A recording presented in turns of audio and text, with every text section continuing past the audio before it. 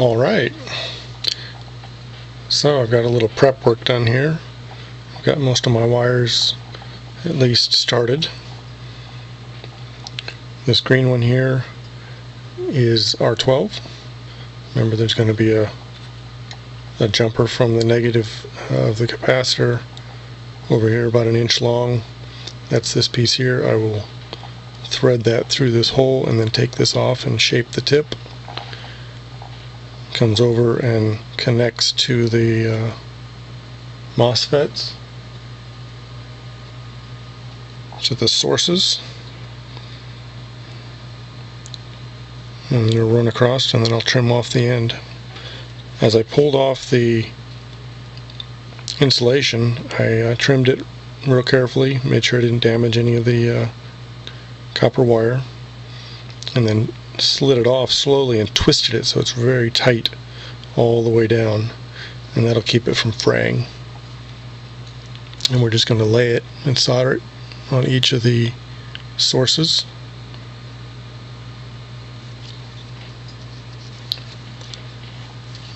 And we need to do this in a certain order. So the first thing we're going to do is the gates. So I've got gate A and gate B.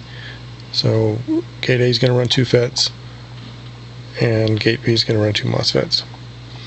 So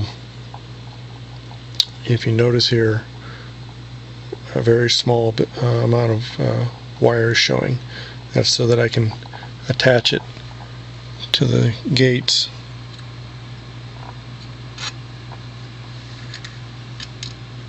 It's probably hard to see, but the gates have been trimmed back quite a bit.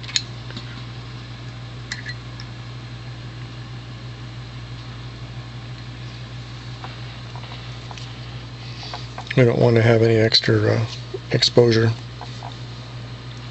The cell negative coming across is going to go right there where it's sitting. So it'll be very close. The wires will be very close to the gates. And I'm going to pull all the insulation off of the white wire while it goes across to form the bus.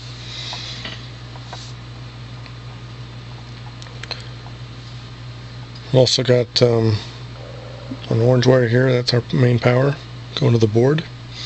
There's a black wire in the bottom. It's fed across, and it's going to go in here into the ground terminal also. Be fed in there. These are my 2 sense wires. Sense negative, and this is sense positive, or S positive, and S negative. I'm going to wrap those very tightly, leaving about 1/4 of an inch of copper.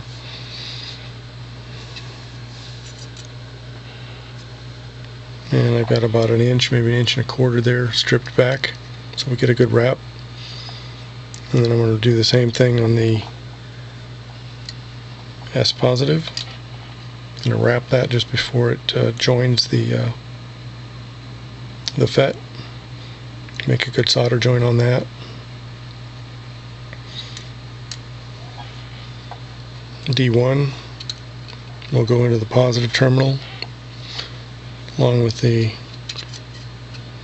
positive voltage of the board, and then there's another cable that runs across this black wire here and goes over to the positive of the capacitor and the junction of C7 positive and C5 positive.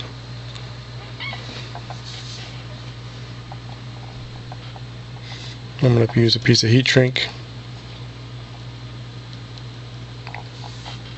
to make sure that the gates don't ground out. Do that on both of them.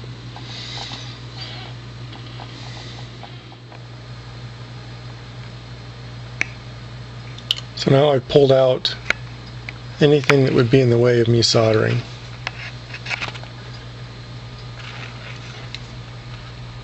So I'll be able to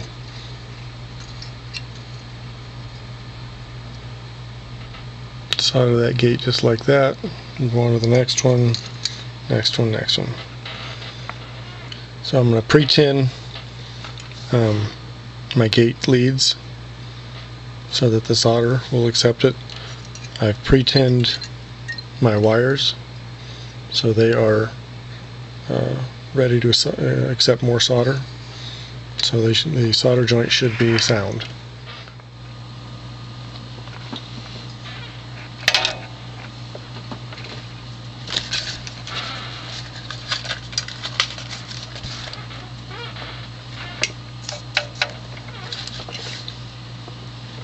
So what I'm doing now is I'm just going to pre-tin that gate lead on the MOSFET.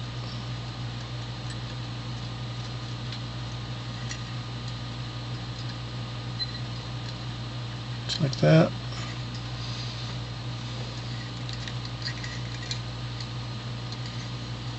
Now, there should be enough solder between the wire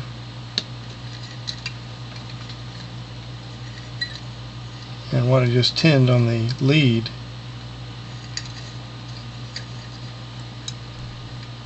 That it should just bond.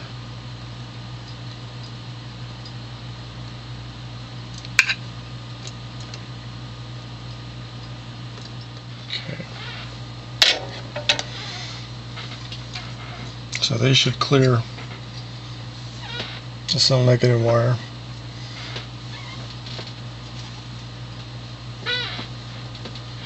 At each of the drains. The drain should come right over that.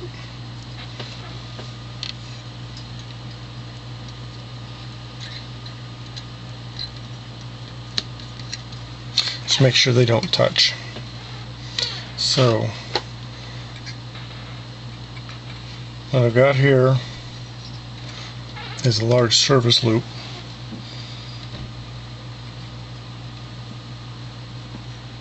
And then this is going to be sitting about like that when it's all said and done.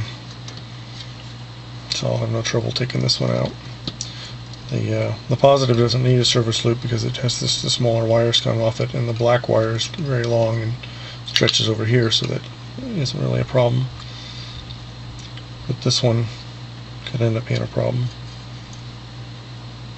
So I need to strip back the wire, the drain here, all the way over to the drain here. So I'm going to pick my spot, make a little mark on the wire. This is where you want to be careful. You don't want to just cut into it. I just kind of dig into the plastic without actually cutting too much of it.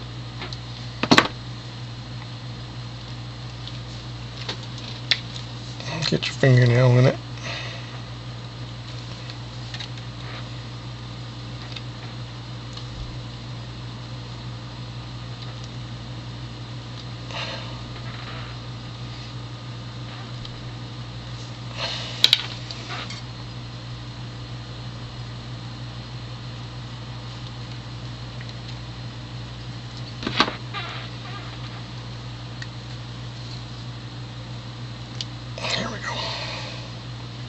And twist it, pull a little more, just a little more.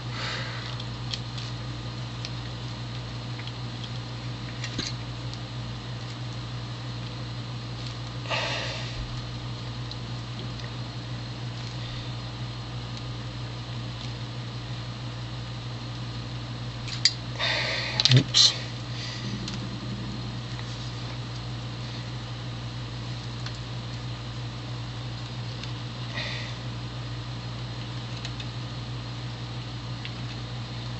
Okay. Now we want to keep insulation in the areas where we're going to need it.